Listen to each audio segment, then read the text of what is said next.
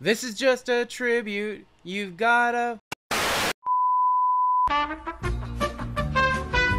I've just been told by corporate that we can't do that intro. Sorry, y'all. I dropped the ball again.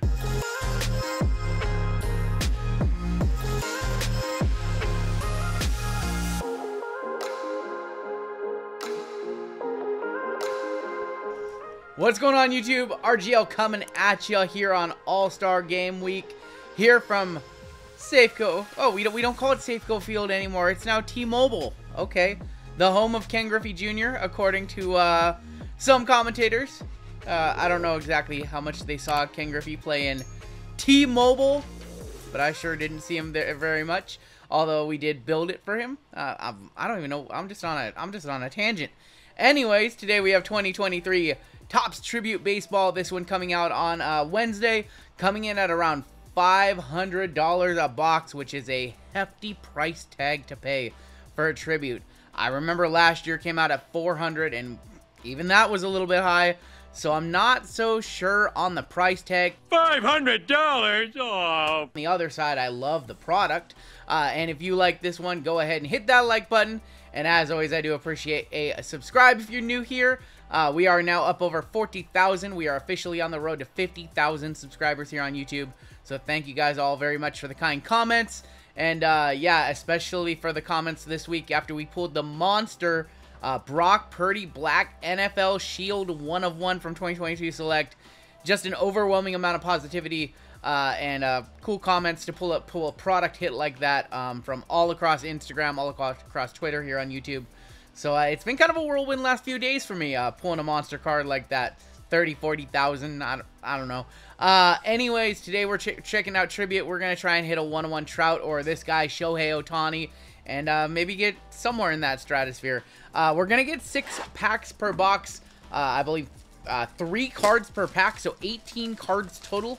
And each pack does have either an autograph or a mem. And yeah, this one is pricey, but there are some amazing hits. So we have been a little bit starved for baseball lately, and there's the box. 3 on-card autographs, 3 game-used memorabilias. So no player worn in this set. No odds anywhere, I don't believe. None on the back of the pack. This one's pricey. 500 is a steep price tag for some potentially Max Kepler and Byron Buxton autos. But again, we're looking for the guy on the cover, the Captain Jeter. You know, this set does feature some of the very best veterans, legends, and then there are just a handful of rookies. If you're wondering, I don't believe Ellie De La Cruz made the checklist, but I believe Adley did, and maybe Gunnar as well. So there are, I believe, 100 base cards in the set, and only 10 of them are rookies. So it's actually really hard just to get a rookie base card, let alone a rookie autograph. Let me know in the comments, what do you think about the price tag of this one? We've been starved for baseball. We had Finest last week. We just have Julio on top. I'll take that. We have Tribute this week, and then Topps Chrome coming out later this month. So we're finally seeing some baseball. On the back, we've got Seiya Suzuki.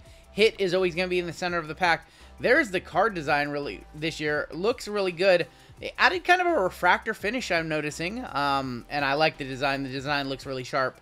But $500 for 18 cards. Just doing some math off the top of my head. It's like almost 25 bucks a card, a little over 25 bucks a card. Hefty price tag on this one. First hit is going to be the Polar Bear, the guy Julio knocked out of the home run derby. And that is going to be a triple mem. Everything is game used. Got a couple of bats in there. And then a jersey swatch. So once again, Pete succumbing to Julio in the home run derby. Julio put on a show, but couldn't put on a show the whole way through. We all know Vladdy took it. Oof, we got a thick pack here. Thick pack here. Hopefully, it's a monster. We're looking for this guy. Shohei has some, I believe, their career.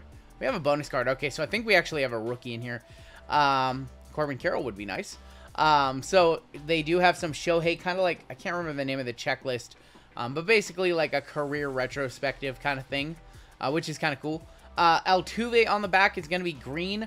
Not much separates, you know, a parallel from a base card, just that.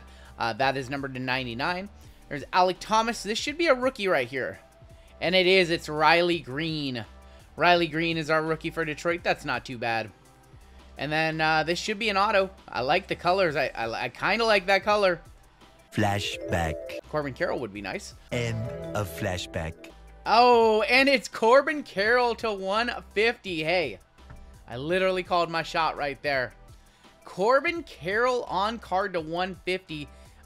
In my opinion, probably the leading candidate for Rookie of the Year. And it's, I don't know, you can make an argument for a couple other guys, but I think Carroll's kind of the guy right now. Diamondbacks kind of a surprising team. Corbin Carroll, we'll take that. That is a good first auto for sure. Riley Green is a rookie, and again, there are only 10 rookies in the checklist, and it's actually rather hard to hit one. I don't know if you're going to get one per box, or if they're maybe more short printed. These are 6 boxes per case. So I don't know what the case hit is. I don't know if it's still a sketch card or not. A 101 sketch. Can't quite recall. We've got Joe Mauer. On the back, we've got Pedro Martinez. And this should be another Ooh, I really hope this is not... Oh my god. It is a dual mem, Shohei and Trout. Both game-used bats. I saw the names and I was like, oh my gosh. If only this was 2 signatures. That is the 199. You got the boy, the MVP. Man, MVP, and it's not close. Shohei is just the best player in all of baseball right now. I sure do hope that Hitman rips the San Diego Padres don't get him. I'd love to see him up here in the Pacific Northwest, where he was originally considering signing before going to the Angels. I've got to watch him play. Guy's just amazing. He's just amazing. All right, we've got 3 packs left. We're still going to see 2 autos. And so far, we've seen a Trout and Ohtani bat, and then a Corbin Carroll auto. Now we're starting this one off with a Mariano Rivera base. And on the back, Javi Baez. We should have another auto right here. And that's going to be good old Eddie Murray. He is a stalwart of these kind of products. He is on the Topps roster for guys who sign in almost every single one of these products, along with Robin Ventura and Catfish Hunter and Keith Hernandez. Just a long laundry list of, I guess I'm pretty sure Eddie Murray's Hall of Fame. But just kind of that lower tier Hall of Fame, it's not all, you don't get all amazing, all Jeters and Griffeys and A-Rods and Frank Thomases. You don't just get all guys like that. You got to take the Eddie Murrays and the Keith Hernandezes with them. 2 packs left, 1 mem, 1 more auto left. There's Jazz Chisholm, and on the back, Vladimir Guerrero, your home run derby champ. And then this should be another mem. Does feel a little bit thicker. And I'm seeing Toronto on it. That's going to be Bo Bichette. And the cool thing about these stamps of approval is with this, you can actually go and type that stamp in. And it will tell you exactly where this piece of jersey is from. One of the very, very cool things about Tribute is they do these kind of stamp of approval relics. Every box should have one, I believe.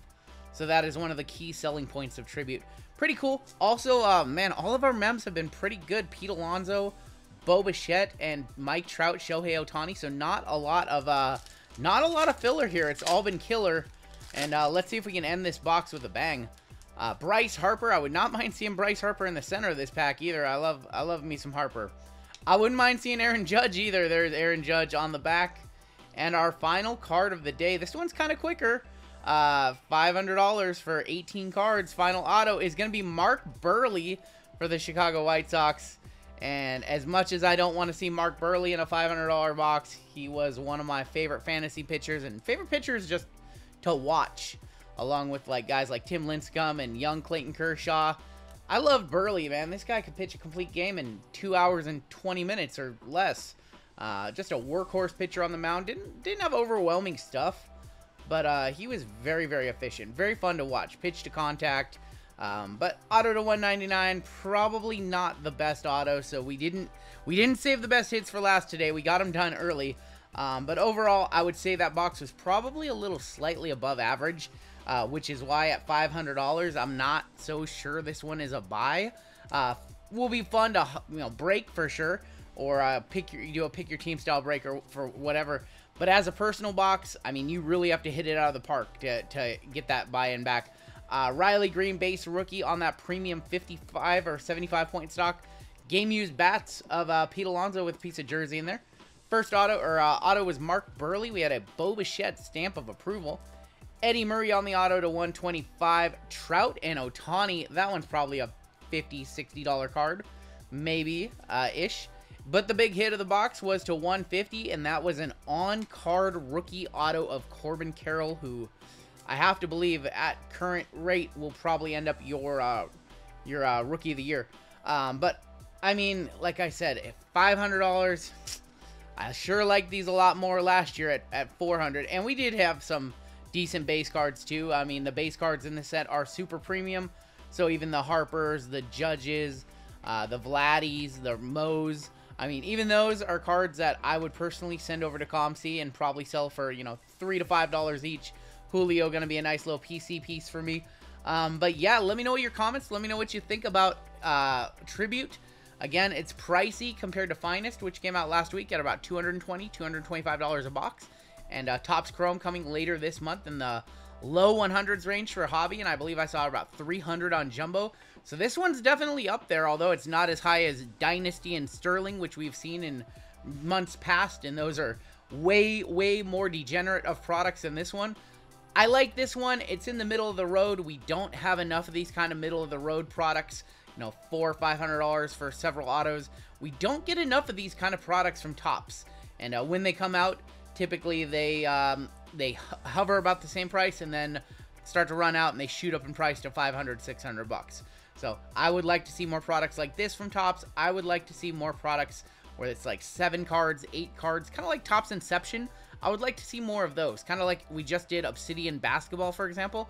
I kind of like to see a set like that, but with Topps Baseball. I feel like the hobby right now is kind of hurting for sets like that. Like, we just don't have enough.